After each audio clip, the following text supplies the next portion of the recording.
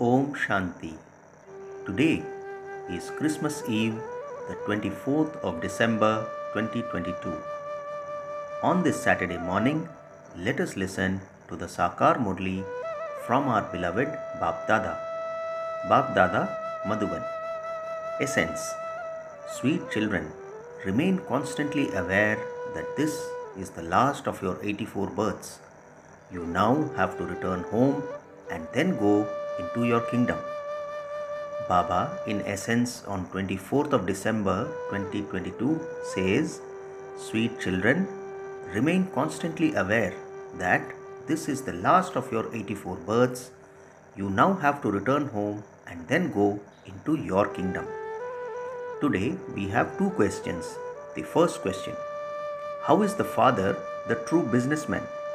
Baba is asking, how is the father the true businessman? In answer, Baba says to those who are wealthy at this time and have the intoxication of their money, look after your kingdom here. The father doesn't accept anything of theirs. It is the poor that makes Baba the highest of all. It is the poor that Baba makes the highest of all. He uses every penny of the poor in a worthwhile way and makes them wealthy. This is why the father is called the true businessman. Second question, which laziness should you children not have at all? In answer, Baba says, some children are lazy about reading or listening to a Murli. They miss Murlis. Baba says, children, don't become lazy in this. You mustn't miss a single Murli. Om Shanti. The unlimited Father asks you children. None of the gurus etc. would call their followers children. Nowadays, even very good young scholars give lectures, and even when older men and women give lectures, none of them would have the courage to call anyone child.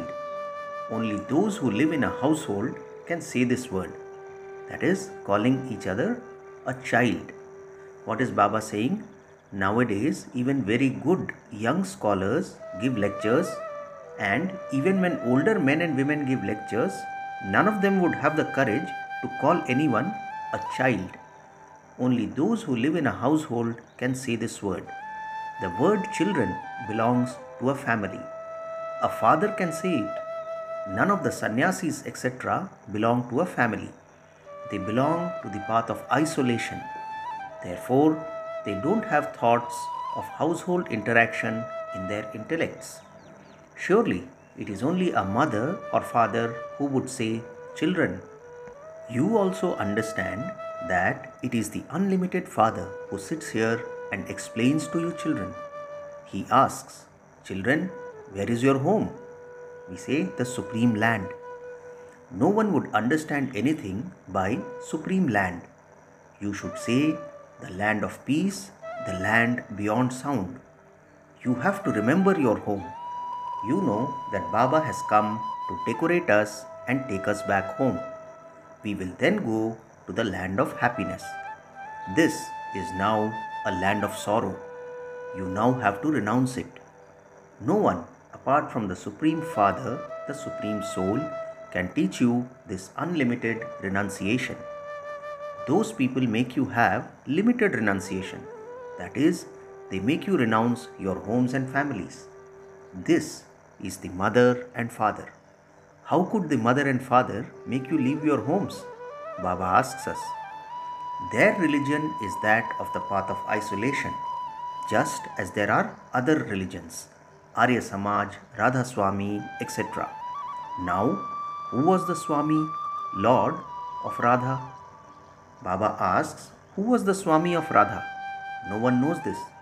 In fact, Radhe and Krishna were a princess and prince. The two of them were friends. He would not be called Radha's Swami.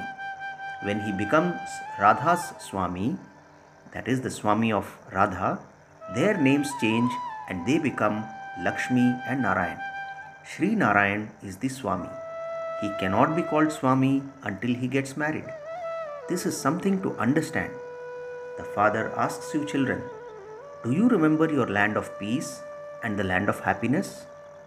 This is the land of Ravan, a land of sorrow. A land is where one resides. Rama and Sita do not live in the land of Ravan. In fact, all of you are Sitas. The father says, I am Rama. I have to liberate you Sitas from Ravan's jail. The whole world is in the middle of the ocean and Ravan's kingdom is over the whole world. The kingdom of Rama was in the golden age when Lakshmi and Narayan ruled. Their kingdom was in Bharat. However, because there were no other lands at that time, it is said that they were the masters of the world. Baba says they were the masters of Bharat and there was no name or trace of any other lands. So, they were the masters of the whole world.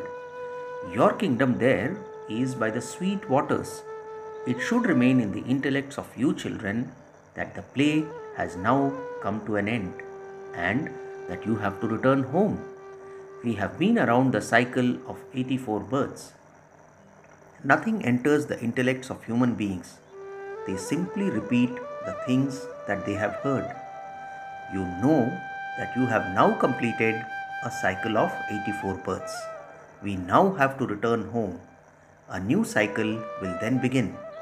A new one cannot begin in the iron age of the old world. A new cycle begins in the golden age. All of these things are only explained to you children.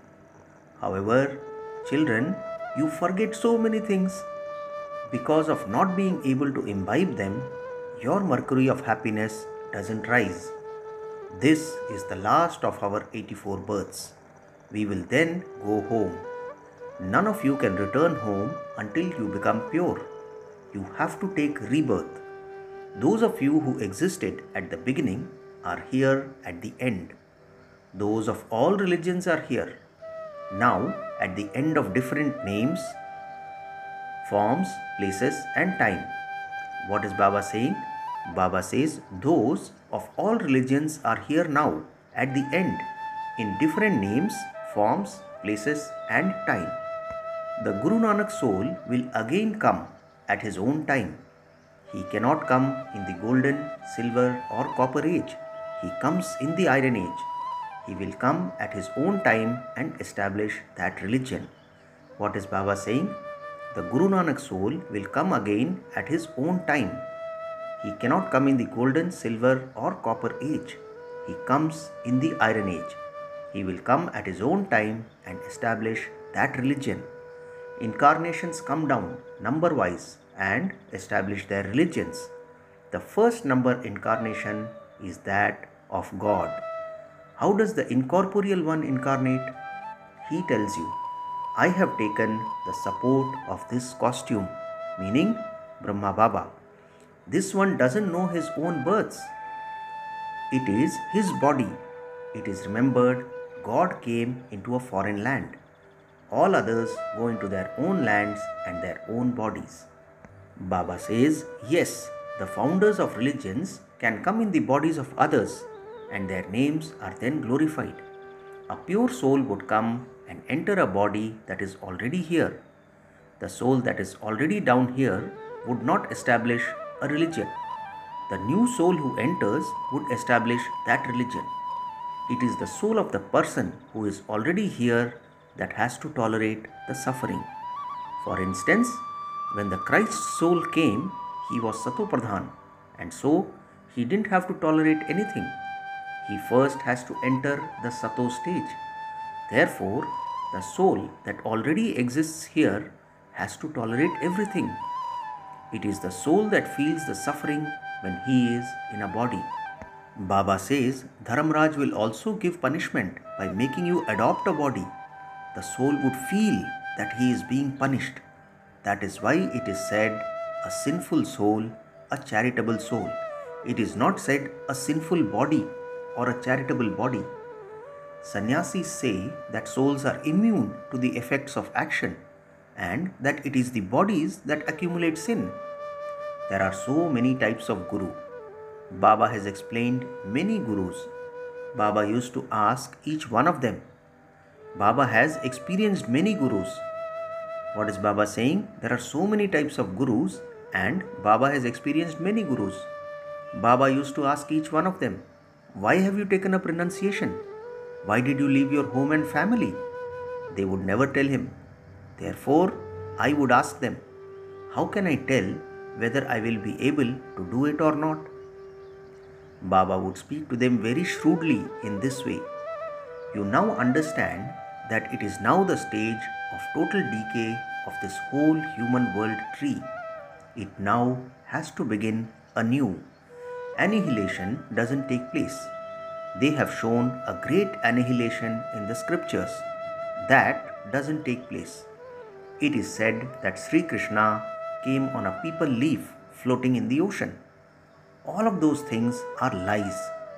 The Father says, I come to establish the original eternal deity religion. You must always say establishment, then destruction, and then sustenance. You mustn't say establishment, then sustenance, and then destruction. Let's hear what Baba says about destruction and annihilation. Baba says, annihilation doesn't take place. They have shown a great annihilation in the scriptures. That doesn't take place. It is said that Sri Krishna came on a peepal leaf floating in the ocean. All of those things are lies, says Baba.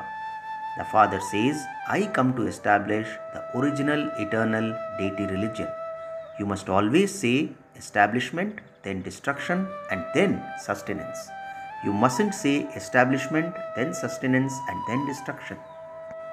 Sensible people who hear you would then say that you are just repeating things like a parrot.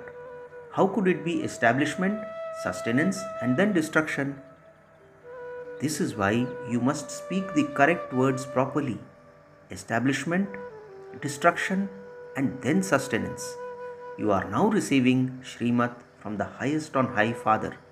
He gives it to you through the body of Brahma. This Baba's body is fixed. When sensible children want advice, they ask for Srimat. By following Srimat, you will never be deceived. Srimat is that of Shiv Baba. Baba is not far away. The Father sees whether your children are moving along in the right way or in the wrong way. Each of you can receive the surgeon's advice. That one is the greatest surgeon, meaning Shiv Baba. If there is any difficulty about anything, Baba is sitting here. Continue to follow Srimat. For instance, when a poor child imbibes knowledge well and is serviceable but is unable to come and meet Baba because he is poor, he can be given a ticket. Baba says, the Father is the Lord of the poor.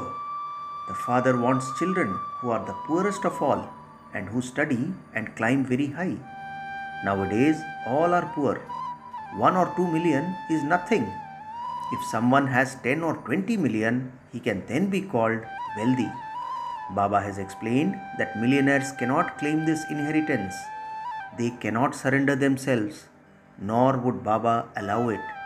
It is the pennies of the poor that are used in a worthwhile way. He is not in desperate need. He is also the true businessman, meaning Shiv Baba. This is why wealthy ones don't come here. The Father says to them, just continue to look after your kingdom. You children now know that Baba comes and explains the essence of all the Vedas and scriptures to you. Baba has explained all of those.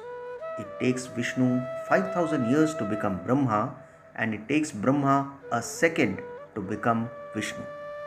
No one else would be able to understand these things. Baba is explaining about such a good account to you. Brahma has now emerged from the navel of Vishnu after 84 births.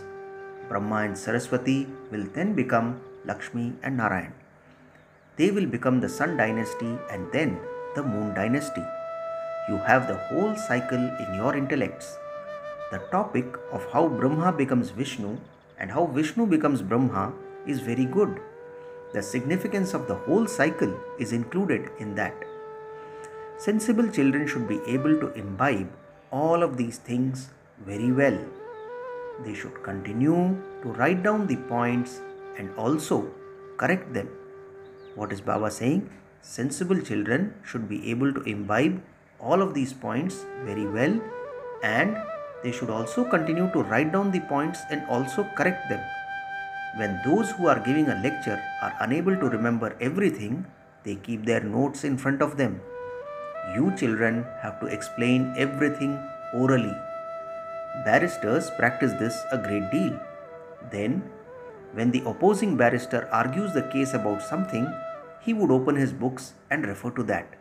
He would then say, "Look, judge, it says this in such and such book of law." The other one would say, "It says this in such and such a book." They have many points with them.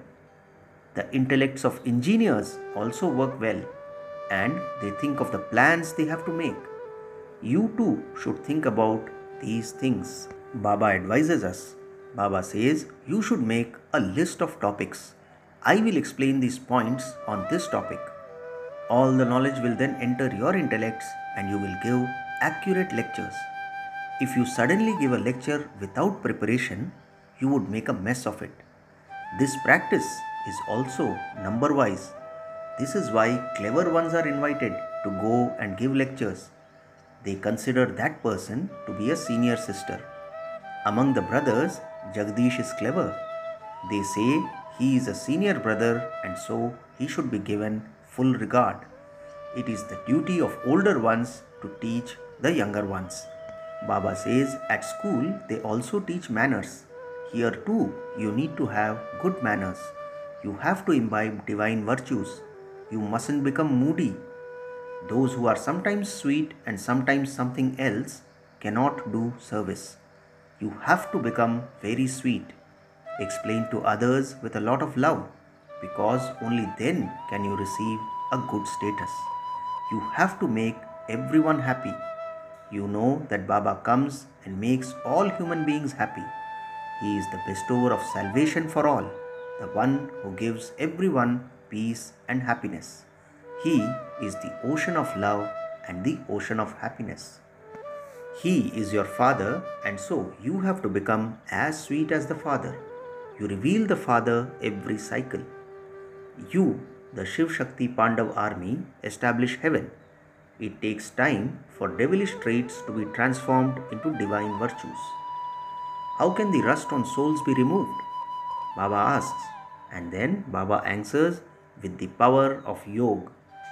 The more you stay in remembrance of Baba, the more the rust will be removed. You children should not miss a single Murli. Many children are so lazy that they don't even read the Murlis.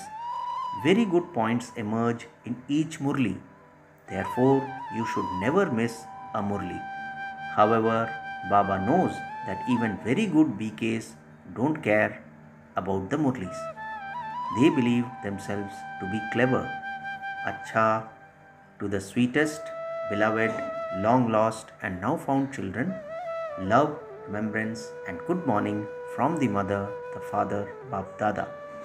The spiritual father says namaste to the spiritual children, and we the spiritual children say namaste to our spiritual father. Today's essence for dharana has 2 points. The first point, make everyone happy. Don't become moody. Become very, very sweet. Learn and teach others good manners. Second point, Baba says, take advice from the Supreme Surgeon at every step. Continue to follow Srimad. Become sensible and imbibe every point of knowledge. Today's blessing, may you be master knowledgeful and observe each moment of your parts in the drama in the Trikaldarshi stage.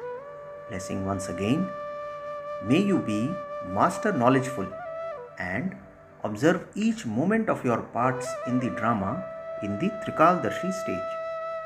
Baba explains, observe every scene while stable in the Trikaldarshi stage and see what you were, what you are, and what you are going to become. You have a special part fixed in this drama. Baba says you have a special part fixed in this drama. Experience very clearly that you were a deity yesterday and that you are going to become that tomorrow. You have received the knowledge of all three aspects of time. When you stand at the highest point of a city and look down, you have a lot of pleasure in being able to see the whole city.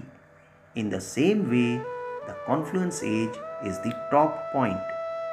Stand at this point, be knowledgeful, and play each part, and you will have a lot of pleasure.